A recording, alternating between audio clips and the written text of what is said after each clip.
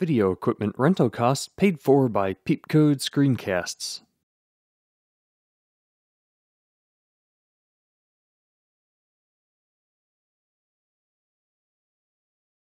Hi, everybody.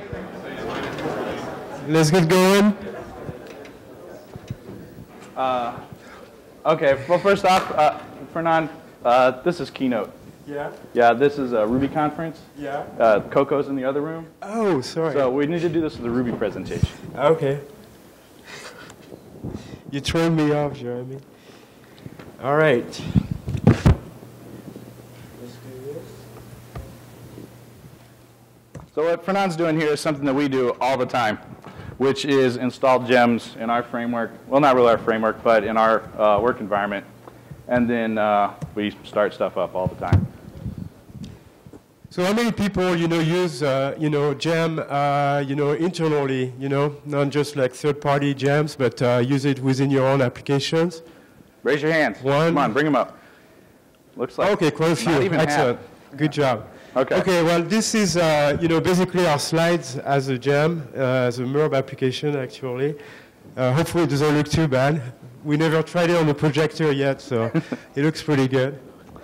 So first off, Fernand and I work for a company called Collective Intellect, and we basically collect blogs, message boards, news feeds, other social media data feeds, and combine it all together, provide a topic analysis of it, a little bit of sentiment analysis on it, and then we provide these in various formats for our customers to actually consume in either our GUI or their data feed or anything along those lines. So let's get going. So first off, oh, here we are. First bug. First bug. I'm Jeremy Hinegardner, and this is what I do a lot all day long. I shovel data muck around, move it from point A to point B, take somebody else's muck, convert it into our muck, and then keep it going. And you're doing a heck of a job. I try to do a heck of a job. I also have a few open source gems available. Copious Free Time is what they're all under. Amalgalite, Rabble, Keybox. Anybody heard of any of them? All right, I got four users. I have 4 users. Awesome. The other thing I do is, come on, where is this? I shoot a fair bit of photography, so I'm going to take a little, see how many people we have here. All right. Okay, that's actually a good question. I spent most of my life trying to figure out who I was. I'll tell you what I know so far. Basically, you may remember me from one of my best-selling books, Get Confident, You Stupid. Maybe not. So I was born and raised here in Texas. Not. Figure I'd try it. I'm actually from France. This is one of our TV anchor. She's a little bit easier on the eyes than Ted Koppel, in my opinion.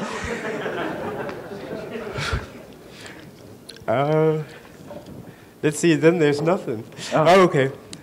Oh, we're missing something. So there's a bug. I basically also host the DRail group, which is the Denver Rails-based user group. My company is Liquid Rail. I have authored, a couple, things out there. One of them is called the Mole. So how many people know exactly right now what folks are doing with your web application or your Ruby application that's out there? Do you know, is it still running? Do you know, is it performing? Do you know if anybody's using it? If you don't, if you said no to some of those questions, check out the Mole. It basically allows you to inject, moles within your application code. Yes, it doesn't have to be Rails. It can be MERB. It can be plain old Ruby applications, and you can extract a lot of information such as performance, whether things are throwing exceptions, and also try to figure out if you're launching a new application, what kind of features users are actually using, which is really good for your marketing guys. Yeah, well, it's good to know which ones of our customers are actually using our website, which helps a lot. The second thing that I wrote with one of the guys that is here, Dolin Berry, we started up as a Rails plugin and I converted it as a gem. It's a Zia framework that basically allows you to do charting on your, again, Rails or MERB application. It's really nice charting package, in my opinion, but I'm not biased there. Okay. This is a, scroll that up a little bit. Yep. This is a simplified version of our production environment. Yeah, actually really simplified version. So a couple quick questions for everybody here. How many people are using more than one language in their environment? Oh, almost everybody. All right. How many people have more than one application framework? All right. How many people have more than one application framework per language? All right. So we've got, 2 Rubys, 2 Javas, How many, what you wanted to say? How many people here are actually Java developers disguised as Rubyists? All right, we got it. Come on, there's more than that. Don't be shy. .NET developers disguised as Rubyists. Okay, Yeah. there's a few. All right. C programmers disguised as Rubyists. All right, more of those. Good. Another question we have for you is, how many people have more than one database in their environment? Okay. Do those databases know about each other? No. Okay. So one of our things is we have our transactional database with multiple slaves. We only put one on here right now, and we also have a data warehouse that feeds data from our transactional database into the data warehouse, and we do a lot of reporting out of it. So this is our world. It's evolved over time. So we'll start out with world 1. Okay, so when Jeremy and I, started at Collective Intellect, it was a startup mode. Code got thrown, right and left. You hear a lot about, refactoring and patterns and all that stuff. But when you have a business to build and customers to gain quickly, usually your customers are not in your code base, so you tend to be a little bit sloppy about it. World 1 is exactly that. I think it was past code smell. Yeah, passcode. It was more like Rick. Yeah, not refactored. It was unfactored code, as shown earlier. So yes. So there was a lot of. Yeah, there we go. Unfactored code. There was a lot. Scratch. There was a lot of bad practices in there. We can't really criticize that much because at the time, I guess it was as good as an idea as any. Basically, it's one directory with a mixed bag of framework pieces, models, utilities. Different ways to connect to the database depending on what type of application you are running. It's a, single Ruby application. It's a Rails application. Yeah. Different ways to deal with active record and so forth. Deployment, basically using, RubyLib to point to various pieces of that directory. And then as soon as we started building up the team, more people on the team, started looking at, putting a Rails application up or MERB application up, very quickly, whoa, hello. Very quickly, this framework, this code base went to, became really unmaintainable, and it was, a very tough environment to deal with.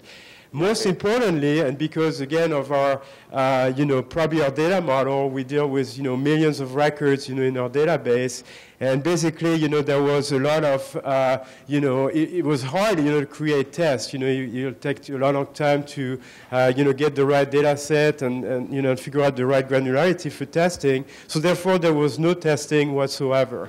Right? So that was another really bad thing. And you can see how sporadic it was. We've got models, logging, there's a domain over here, database, plugins, shared concerns. I mean, it's just spread out all over the place. And we had SVN externals that pointed a bunch of different locations, and that provided a bit of a deployment nightmare. Yeah. And to make matter worse, and I hope nobody all those Java follows those practices. Basically, we didn't have Capistrano at the time, and there was a guy in the team that was really good with Ant. Basically built Ant deployment scripts, which is fine. I mean, there's nothing wrong with Ant. However, when a developer deploys, he deploys his code base directly into production. That's directly from the laptop into the production. Exactly. We had multiple occasions where we would have something that wasn't even checked into Subversion that actually got deployed into production. And so the only locations for that piece of code was a developer workstation and our production environment. There was no record of it anywhere. Yeah. And I actually did it on purpose more than once too, which was and you know, it kind of is greatest path to evil, because eventually you get to a point where you're afraid of deploying because you don't know what's there and how you're going to break it. Or you go in and hand patching the production system. That just makes matters worse. So we learned a little bit. You know, we figured, hey, this is the wrong way to do stuff. Yeah. So basically, we got into World 2, and World 2, you know, because we were like heavily on the Rails side of things, we decided to break things out as Rails plugins, right? So we decided to basically use the plugin directory structure and philosophy and start, you know, pulling those various pieces, those various concerns that were in World 1 into, you know, a more, you know, divided, you know, plugin world. And this was really trying to address, you know, vertical concerns. So, for example, you know, when we go out to database, we also need to, you know, inflate, you know, some XML and all that stuff. So we built it into one plugin, so, you know, a nice API to basically combine, you know, a whole bunch of information. Sorry, I'm nervous, can you tell? One of the things we would do is the models would actually get sliced. So we'd have a base model, and then we'd say, oh, we want to add this application needs this functionality in a model. So that application would have a separate plugin that would just have that thin couple of methods that would include it when that application got deployed. Well, then we started, you know, it started getting really brittle. Yeah. The one thing it reminded me of was a program in C that has a lot of pointers, because we were using SVN externals even more so now than we were in the first situation. Because every, you know, since we dealt with different type of applications, we couldn't just do a Rails plugin, you know, for every application. So therefore, for Ruby framework and things like that, we actually had to use, you know, externals to, you know, pull in, you know, the various plugin. So, you know, this was not a bad idea, I thought, at the time, but basically it was all built on the wrong premise, meaning saying that there's really not that much code in models, right? So for instance, you know, in a model, what you have relationships, you know, with other models, you have, you know, validation rules and things like that. And basically, you know, depending on what type of application you're actually working on, some of those relationships may not be interesting to you, right? So if you have a, you know, customer model and you have maybe demographic type of information, may be useful for, you know, a handful of applications, but may not be useful to other applications. So therefore, when you build your application, you can actually customize the validation rules, the relationship, you know, among models, and you don't have to look at, you know, thousands of lines worth of model code that you don't really care about. So in essence, it made sense because it would simplify the code base. But it made it more complicated. This was the wrong premise. As you know, in models, you're trying to encapsulate really your domain, you know, your business objects, right? And typically it's mirrored on the database. Well, what kind of relationships do you have in the database? You have a set of rules. You have certain things that needs to be constrained, you know, foreign key constraints, certain validation, you know, what kind of, you know, if you have enumerable types or if you have values that can be, you know, 1, 2, 3 or whatever, you know, there is some rules there that needs to be applied. So when we look at Next World, basically... Well, this is an example of our directory structure for plugins. And this is just a fraction of the number of plugins we had. Luckily, this was only about 20% into using World 2 for our system, and so we didn't get fully converted. Otherwise, we probably would have had maybe 100 or so different plugins, which would have been really unmaintainable. And then we realized, you know, there's probably about 5 or 6 of these that almost got included in every single application. So why are these all separate plugins? Why are they all separate concerns when every single application is using them? And then we came to the realization of the one true path of way doing things in Ruby, which is gems. You love it, learn it, live it, grok it, and we mean it. So all those of you who raised your hands using gems internally, raise your hands again. All right, see, these people know what's going on. It's all really good stuff. Next up. So this is where we came on to World 3, and you know, I must say, you know, World 2 was kind of like the red-headed stepchild of the, you know, evolution path. It didn't last very long. It was only a matter of 2 or 3 months that we actually had code that was using this World 2 approach with the plugins. Right. So basically, it was, we learned some, as far as basically, best practices, how to break out the code into separate modules. Because, really it takes, mental exercise. It's not, it's easy to dump stuff, in a directory structure and, not have to think too much about how the code is organized. But when you have to really start thinking about your dependencies, what piece of code must depend on what, you have to put a little bit of brain effort into it in order to figure out, what are the right level of granularities for each of the different modules. This in itself, really pays off a lot of dividends because basically that's where you actually build the system out of very pragmatic rules and very small pieces and then start assembling those pieces to create something that's significant. And that's what was going on with these SVN externals, all these different plugins. We basically, fractured our code into a million different splinters. And then we realized, well, this is too many splinters. We need to put these back together in actual, real logical units that make sense. And so what we ended up with is something that looks kind of like this. All right, go for it. So we ended up refactoring all of our code into it's about 20 or so different gems. And each of these is, important in its own right. So we start out with the primordial gem, which I'll explain about in just a minute. And it's the basis of all our system. Then we have the sentiment, which is this blue line down here.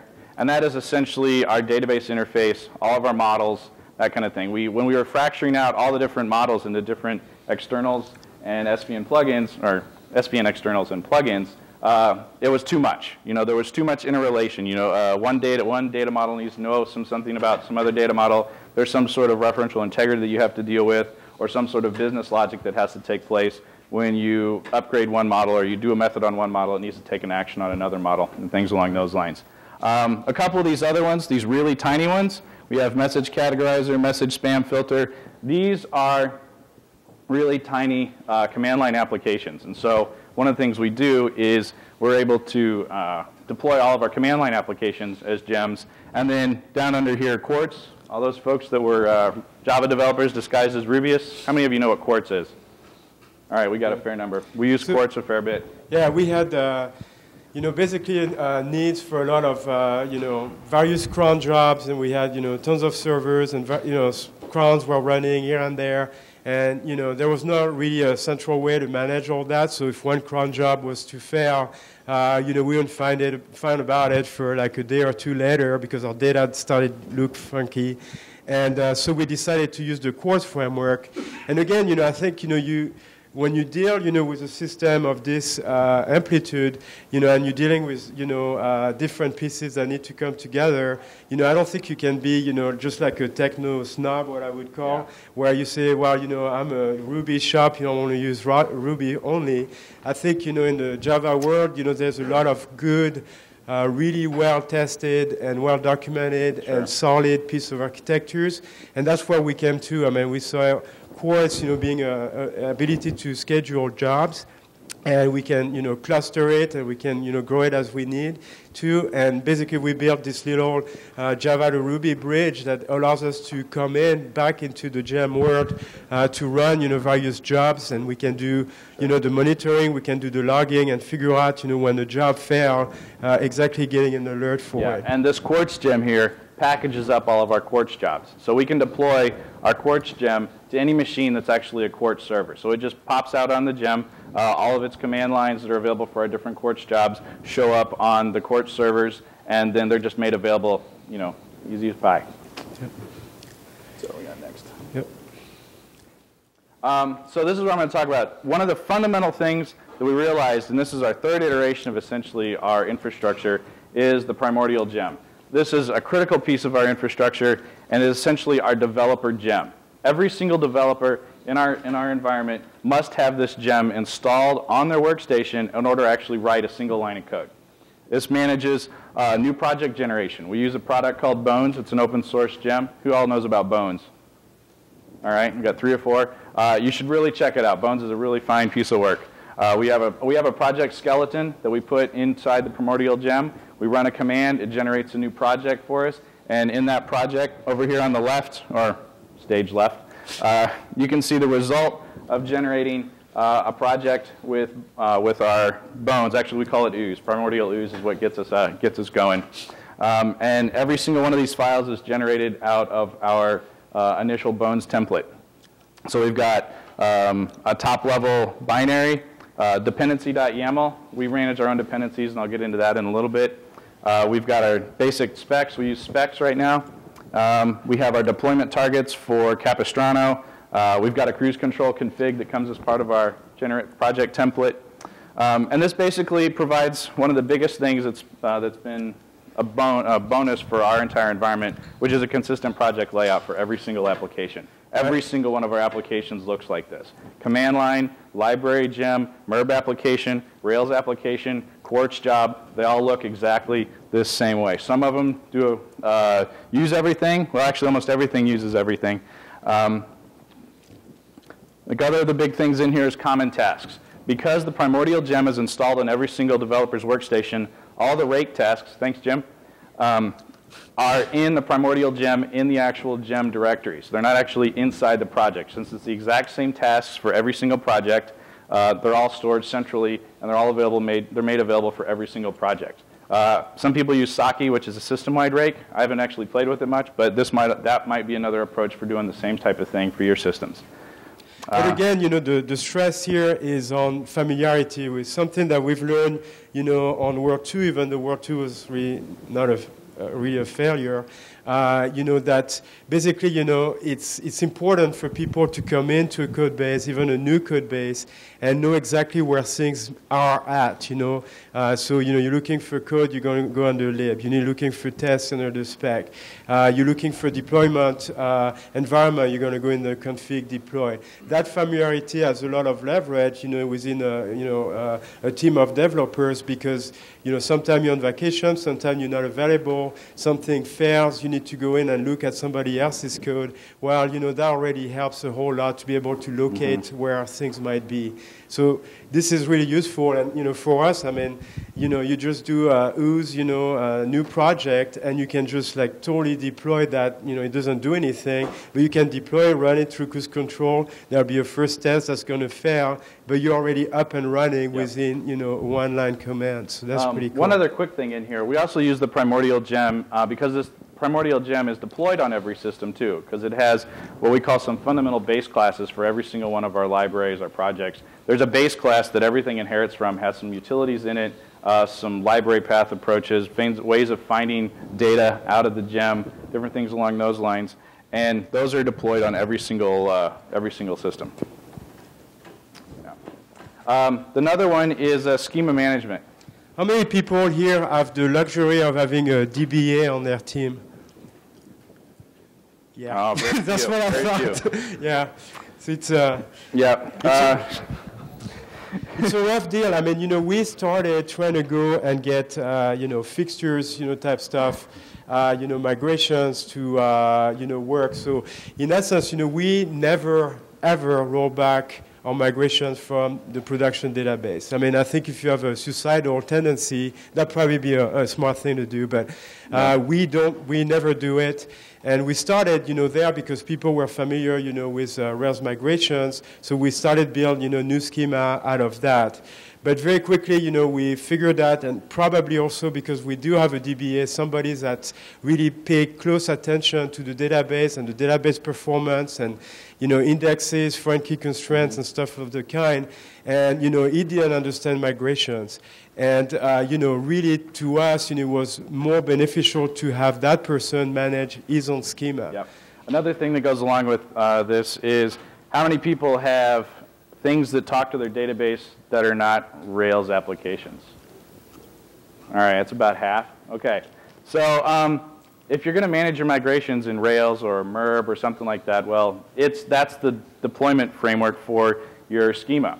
And that doesn't work. If someone else is going to add a new table and your application is not going to know about it, what's the chances that's actually going to get into your source code repository under your DB directory?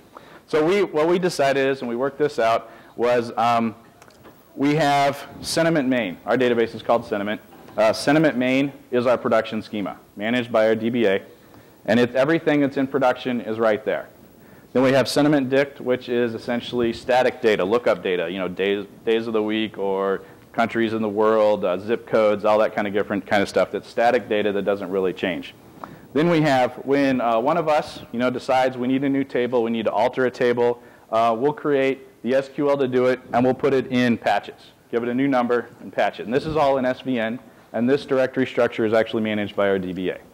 So they'll put it into patches, and then it'll get vetted by our DBA. He'll look at it, say, oh, okay, actually that's not a varchar field. What's the maximum value you're going to have in here? He'll tune it a little bit, maybe apply an index based on what we think our access paths are going to be, and then he'll apply it to our development system. And when he applies it to the development system, it goes into applied patches. That means it's been vetted by him and it's ready to go. And then when it gets deployed into production, he just merges the applied patches into this main sentiment SQL. And so this allows us, with these common rake tasks down here at the bottom, db clear, db create, drop, load, patch, populate, recreate, we, on our developer workstations, are able to say, oh, I want my database to match what's currently in production. db create, done. db populate, done. Break tasks. If we want to actually move forward from production and go to what the development system is, then we can do db patch. Yeah, and that'll apply those. And then if we want to be, our bleeding edge, which is now what's in our development, integration, distributed platforms, we can apply the third patch with just another additional rake task. And so this has actually made it simplifies schema management so much, and this has been a great boon to our entire environment. Yeah, this also guarantees that what you are running locally as a developer and what's actually in production is one and the same thing. So that's pretty important. So, and it's really simple. It's just 3 directories, rake tasks, you're done. So fixture. So in order to build this infrastructure, we also wanted to inject a lot of testing.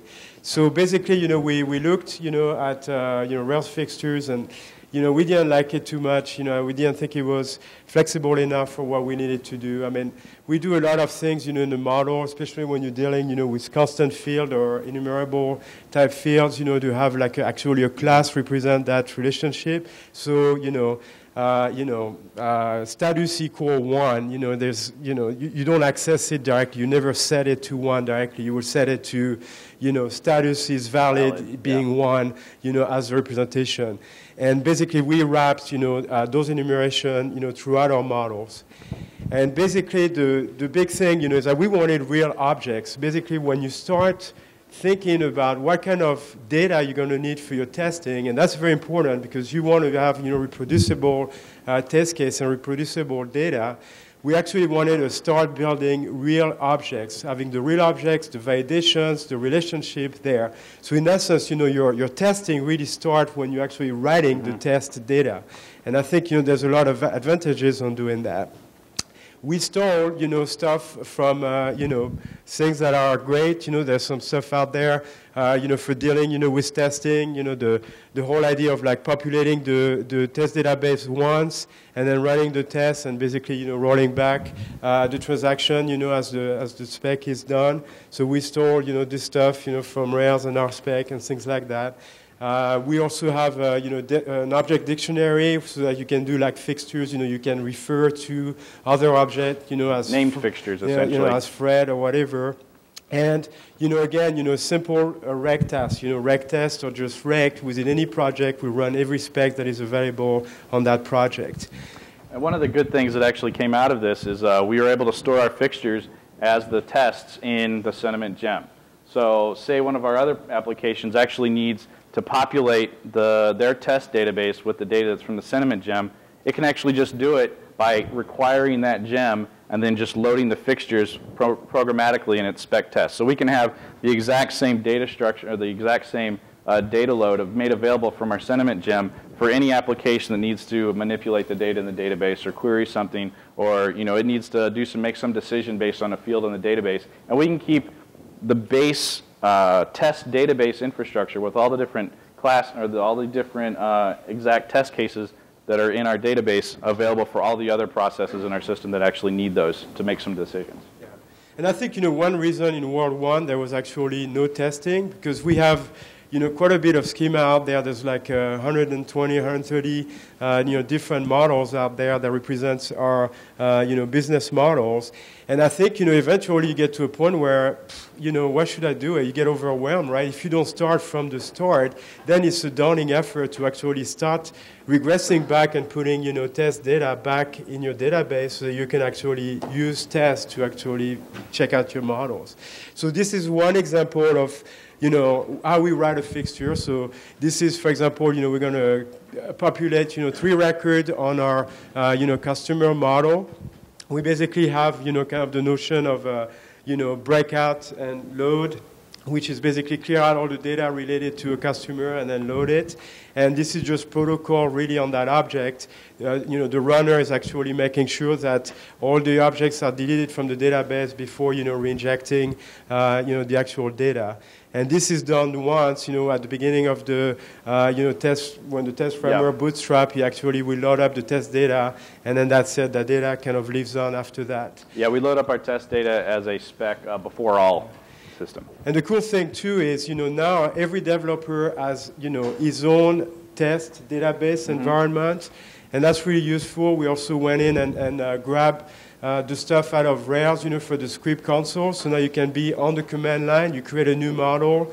You can actually go from the command line and test it directly right there out of that data. So that's pretty useful. Now, one of the things we actually ended up with was one of the problems in our system. Go ahead and hit that. It should be the next one. Was can everybody see that? We turned out that we had a big problem in our system one time where we would do this test in production and it didn't work. And we'd run it on test in our developer laptops, and it worked fine. Everything was work. All the tests passed. We do it in production. Nothing happened. It just completely broke. Do you ever hear, when you're talking to a developer and you say, hey, this is not working, and you always hear back, well, it's working on my machine. Right? Yeah. And basically, you don't really know because everybody's got a different setup, right? He worked on his machine because maybe he's running MySQL 4.1 or whatever that is totally independent from what we're actually running on production. So what we have now is actually a set of specs, and it's at the bottom of this text. This is Mr. TFA, who doesn't have MySQL 5.1 installed on his system. So we actually have spec tests at the beginning that run before everything else that validates that your database configuration on your developer laptop is actually exactly the same database configuration that's in production.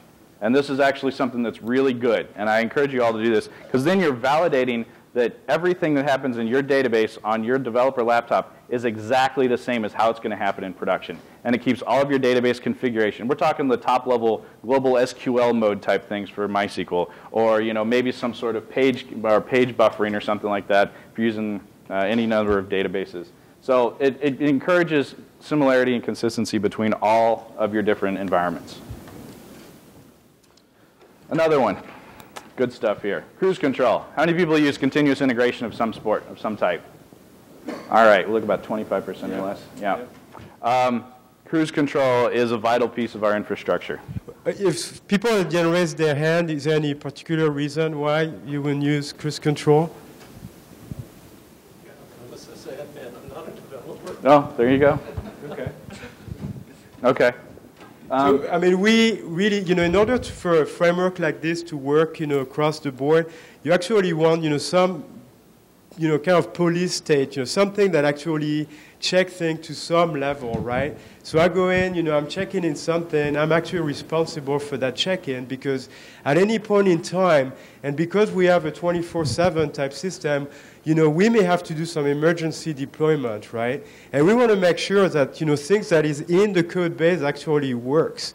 I mean, for example, if cruise control is failing, I can't deploy because I could really host something, something in production. One of the things we leverage with cruise control, it's its ability to do dependency builds. So like for us, if the primordial gem gets rebuilt, and we use gem dependencies to do the dependencies between all of our different gems, and I'll get to that in just a minute. But we can tell cruise control, hey, if the primordial gem is rebuilt, you need to rebuild everything else too. And you get that full integration between all your different tests. So say we change a model in sentiment, it does something different. Well, sentiment may pass all the tests, But say we have another gem up the road, one of the quartz gems, there's some unknown thing, and something that wasn't actually getting tested correctly, but the quartz gem blows up because some batch job it was going to run fails because you changed the data type on a column, and the quartz gem depended on it, the sentiment gem didn't. So this way we can see, hey, if something changes in our database, it may have side effects up the road in one of our other gems.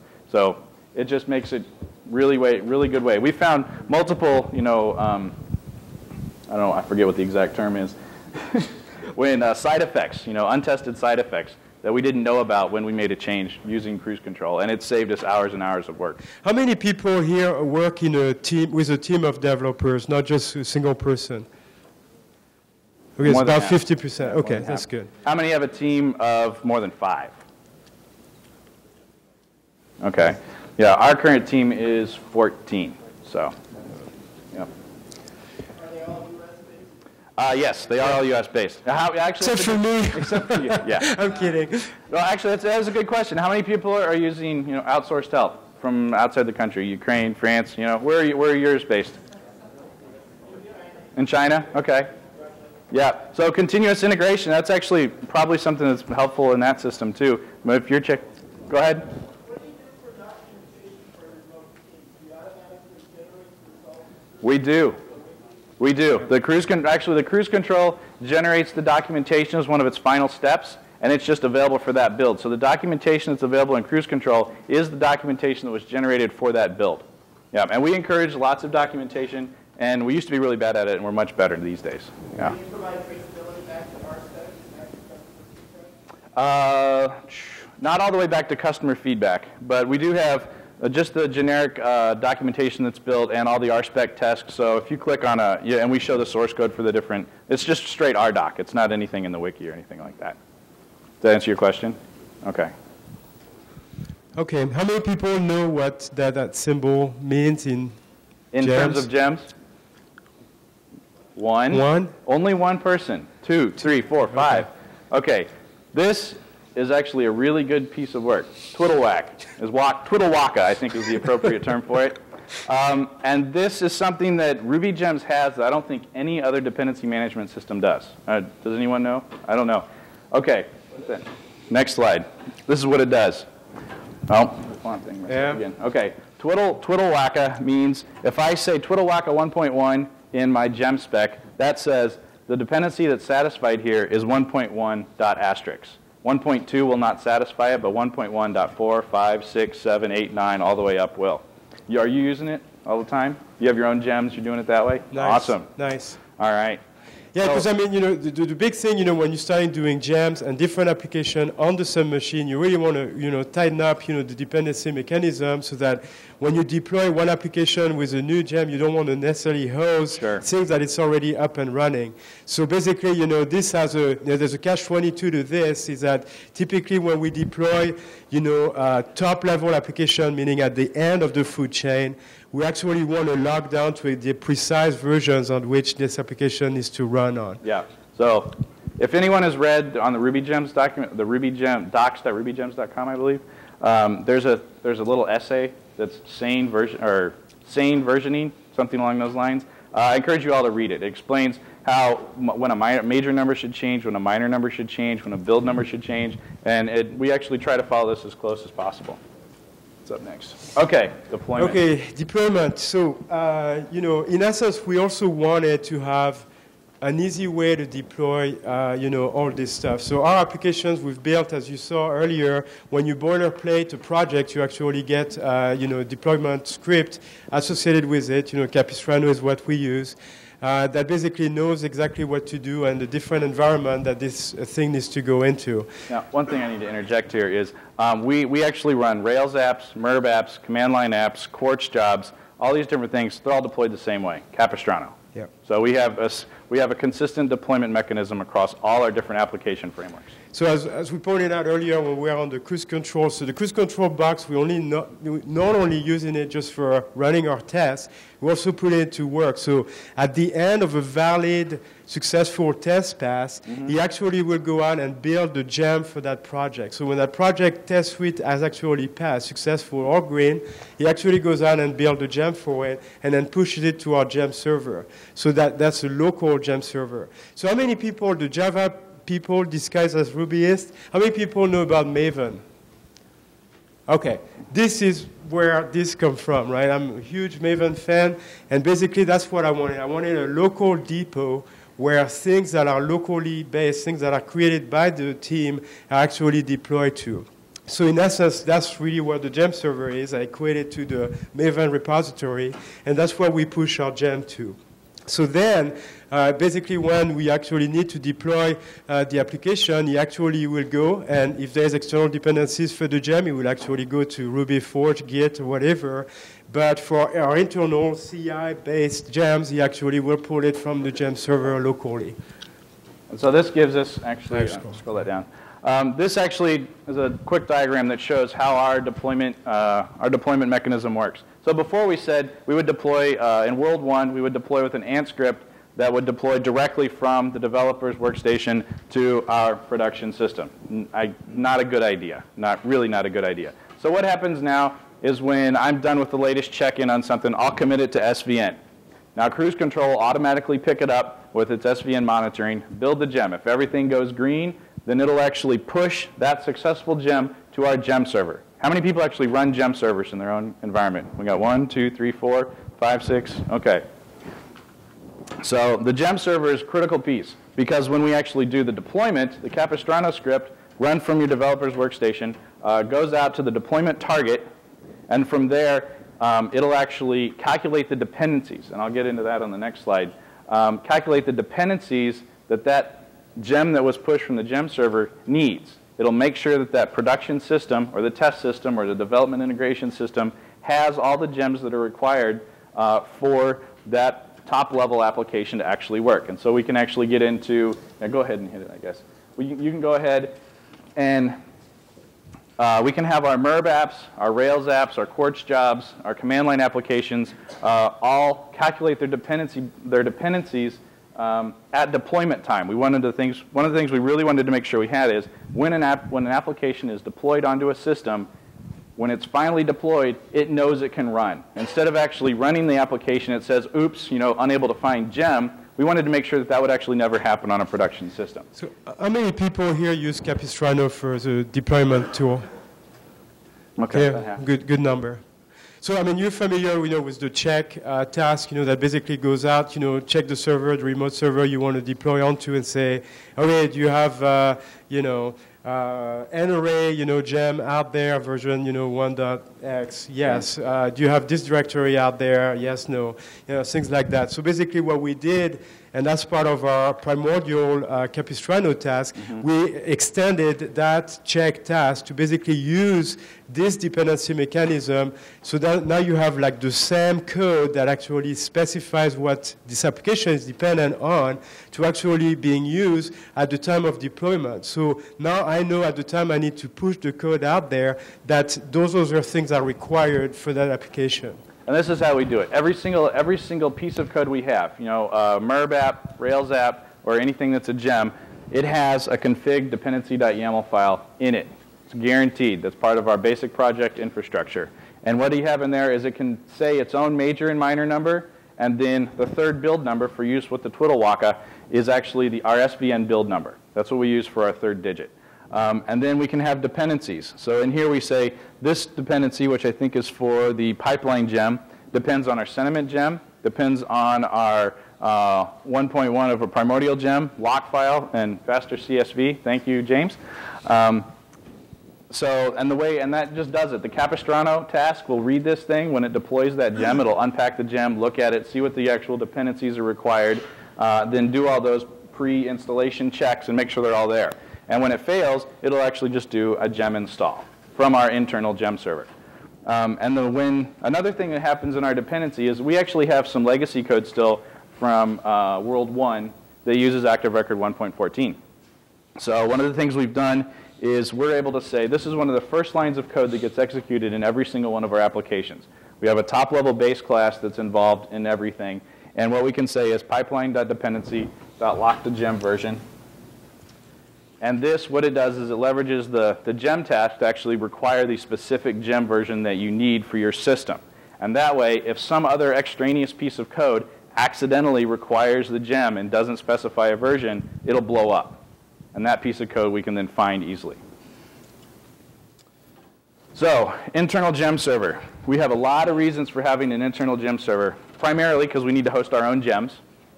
Secondarily, we have vetted third-party gems. A lot of the stuff that's on RubyForge, it moves fast. Some of it, or stagnates, one of the two. And we want to make sure that the version of some open source piece of software that we use is the exact version that we know works with our system.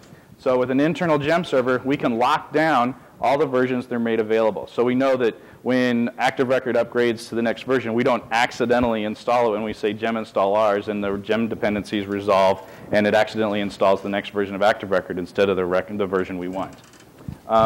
So there's also like, we've all seen, projects going in and out of scope, like thing that sounded like a good idea at the time. Somebody go in, spend some time developing it, and then drops it for, one reason or another. That just happened to be one of your dependencies, right? So now that project, you go out to RubyForge, it's no longer there. Well, what do you do? Yeah. So in this case, yeah, if a third-party gem, it's out on the internet somewhere and it just disappears. Well, now you can't actually install it again because it's no longer on RubyForge or something along those lines. And then this fourth one here, how many people have their production systems, some of them not able to actually access the internet? 1, 2, 3.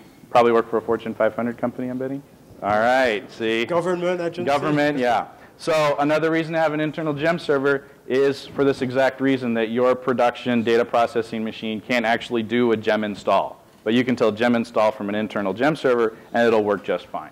Yeah, I worked for an energy company back in Denver, and I didn't even have access to that box, actually, to physically give my code to some sysadmin and say, here, put that in a production. So we're actually working on a gem called Stickler. It's on GitHub right now. It's completely unusable. You can fork it, you can look at it, whatever you want, but it won't do anything right now. But it's nice though, right? Yeah, it's just a pretty face right now. But what it's going to do is be able to manage this internal gem server. One of the things that we wanted to do is when gems install by default, if there's no source defined, it'll go to rubyforge.org. One of the things Stickler's going to do is be able to repackage Ruby gems on itself, so that the default location for you to get your gems is what you define as your own internal gem server. And one of the things I should also mention in here, how many people, all of the other processes, all the other systems on your applications are run with the package management, RPM, Debian packages, Solaris, AIX. How many people use a package management system for your system level stuff? Okay, it's less than I expected. Yeah. For us, we have, I don't know, right now probably 60 or 70 servers in our own racks, and we need to make sure that every single one of them has the exact baseline done. So some people use Puppet. How many people use Puppet? Okay, Puppet's pretty popular. We actually use CentOS 5 on all of our production systems. So what we've done, and this is, we package Ruby ourselves, and we package Ruby gems as RPMs, and a lot of our fundamental libxml, all those different types of things that we use. So understanding your system level package management is probably it. I encourage you to know how to do it, know how to roll your own packages in whatever that system is, and then you can track everything. We have a Yum group install. How many people are RPM CentOS? Have you ever used Yum group install? Okay. We have what we call CI base, which is a top-level group install that installs SVN, a compiler, Ruby, Ruby gems, Nagios, and a bunch of different, SQL, SQLite, different. Well, SQLite's installed by default. Never mind. MySQL clients, and all that kind of things, so that we know when a system goes down, when it comes in from Dell, it gets shoved into the rack. The kickstart kicks it off. Then we can do a Yum group install CI base, and then all we have to do is say, cap deploy, and we're done, and we have an up and running system. And again, that's eliminating, again, the unknowns, of having something in the system that hasn't been tested for, right? Yeah, so making your deployment repeatable. I mean, whatever it takes. It used to go at the beginning, it probably took us maybe a week to get a system from, 0 to production. Now it's, probably under an hour. Minute and a half? That's what you have? Oh, a minute left. Okay, yeah. Yeah, well, here we go. Thank you. Somebody's keeping track. Somebody's keeping track. Okay, so basically, again, we thank you all for coming and being here. Basically, Jeremy company is Copious Free Time, mine is Liquid Rare, and we have executive contributors to this project, which are basically a list of some of our favorite gems out there. And we'll thank the people for taking the time and contributing those to the open source community. I mean, we find them useful on a daily basis. So. I think we can maybe close with some. Yeah, we have a little anecdote we have really quick. One of the things we found out with our system is to be able to get somebody up to speed really quick. And we had a summer intern this year who came in and, with our deployment strategy, with all the rake tasks, with the primordial gem, everything along those lines, he was able to understand every single gem, get going, and then actually start writing tests and understanding how everything was. And I think that was only in his second week of work. And then on the second week, we actually wrote an application. Second week he wrote an application and was able to deploy it. So this type of thing enables you to, bring up a developer and bring them up really fast. Yeah, I mean, it's, to us, it's kind of rejoicing. I mean, we totally skunked this project, right? To start with. We were like totally on the deadline. We actually had to physically deliver application. And Jeremy and I kind of, looked at each other and we came to basically the same conclusion at the same time that, what we currently had was not going to work and we had to do something about it. So we skunked this operation of the GEM framework. And really it's rewarding when, some young guy, that is not, doesn't know a lot of stuff, sure. But he can come in and he can be that productive in that short amount of time. That's really cool. Also, members of the development team, eventually you see, some happiness there, right? I mean, it's the same success as Rails, right?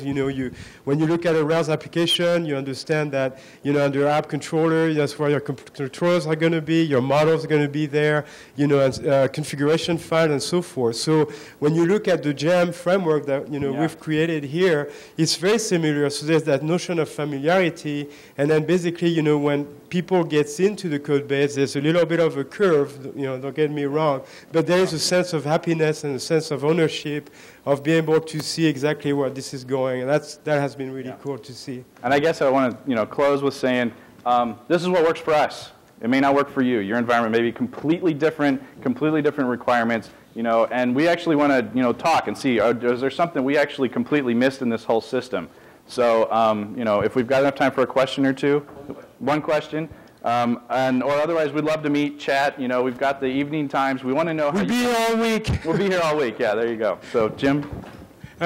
Any questions out there? What do you guys think? Here we got one right here. Do you have any of all this cool stuff that you've got built? Do you have examples of this anywhere that is for public? We've been talking about this. Yeah. So, as you heard me mention earlier, the Maven, I'm kind of a big fan. And, when I think about this, I think it would be a good contribution, to open source community to basically build some kind of like environment that encapsulates the essence of your project. So Jeremy and I have been talking about this. We think about it, but it's kind of a hard problem to tackle because everybody has different practices, different environments. It's kind of hard to generalize all this stuff. But, we're going to release, probably good pieces of it, separately, maybe at first, and then try to encapsulate as we see that we're getting more momentum that way. Yep. So we're going to try, do our best. But, everything that comes down, out of our system is basically specifically for our development and production environment. So Stickler for sure. I mean, give that a shot. Some of these rake tests that we've got going on, we'll try to do what we can to get them, publicly available, or maybe just write about them and say, this is what we've done, this is how we can do stuff. Sure. And our demo slides will be available on GitHub very soon. Thanks. Yep.